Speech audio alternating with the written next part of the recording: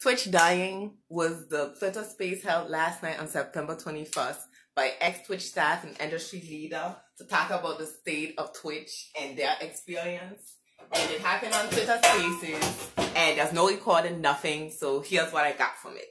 I'm a working girl, so I'm making breakfast and telling you this. It was 5 hours long. I got, I think, 2 hours and a half of it, but it was a lot of stuff. Too much. They talked about how Twitch going to Amazon made it less and less creator focused, so it's losing the attention, and talked about what would have happened if it went with Google, seeing that powerhouse with YouTube, etc. They also talked about how they had like plans with Twitch Sings and also plans with the community manager of education. There was so much. There was so much I couldn't remember everything, but I took notes.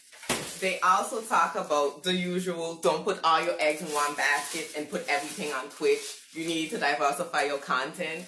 And Theo also, who's the host of the space, showed like a diagram of discoverability, not that he made, but showing how you can get discovered from Instagram, TikTok, YouTube Shorts, etc. and lead people to Twitch. Twitch is not discoverability, and we need to stop depending on that because it's never gonna happen.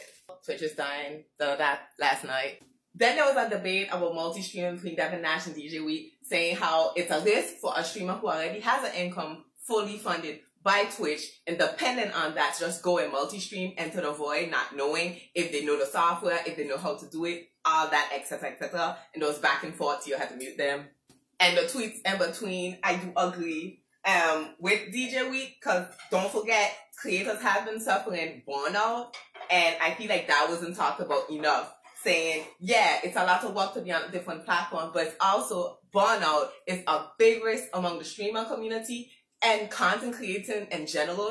And I feel like they didn't talk about that a lot, knowing multi-streaming would be more work since you're on different platforms, especially if you're only dependent on those content creation revenue to give you money, and you wouldn't have Twitch. Devin Nash and Theo was more like, you can do it, it's a business, you need to risk it, go for it, go for it, go for it. At the end of the Twitter space, what I got from it is, you have to build your own platform, whether that be in a newsletter, Discord, etc. website, build that, have that content creation space, and then go and diversify as much as you can handle, at least for me. There was like everywhere, I'm saying as much as you can handle, and go and not only depend on Twitch.